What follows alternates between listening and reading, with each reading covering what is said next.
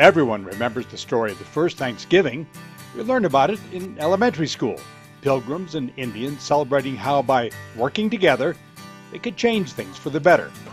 That timeless tale is mirrored in modern times as well, especially this year on Public Lands Day when Jeepers from the Lone Peak 4x4 Club and members of the Forest Service showed their thanks by working together to protect our access and our historical legacy.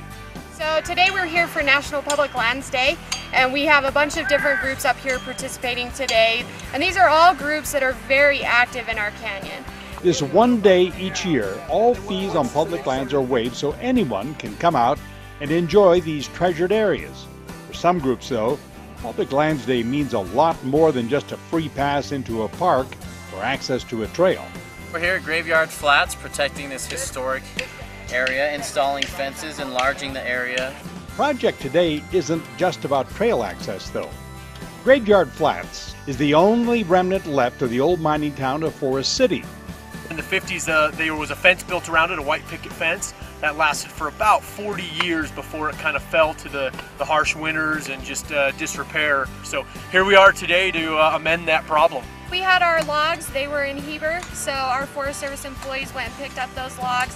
They brought them to a different site, and then the four-wheel drive groups with their vehicles and trailers, we would load their vehicles and then they would drive up here and we would unload. That was our biggest concern. We had to come up and put all the assets or all the important parts of this fence up there ready to go, so on Saturday we didn't have to haul anything else up there. With 5 Jeeps and over 60 volunteers, after 4 days of work, the Lone Peak 4x4 members were able to build the fence that will survive the harsh mountain conditions for years to come.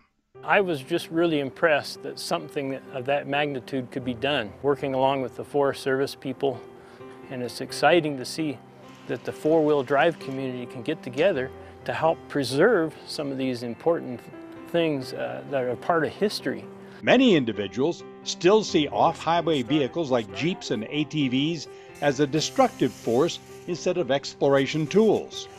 Projects like these are slowly helping to show OHVs and their owners for what they truly are, outdoor lovers who want to protect these lands just as much as anyone else.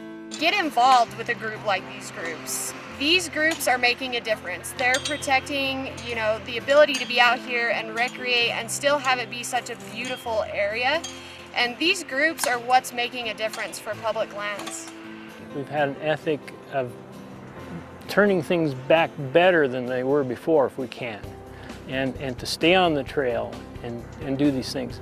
We all show thanks in different ways, but for public land users, there's no better form of gratitude than a day of service in the outdoors. From Public Lands Day 2012, I'm Don Dunwell.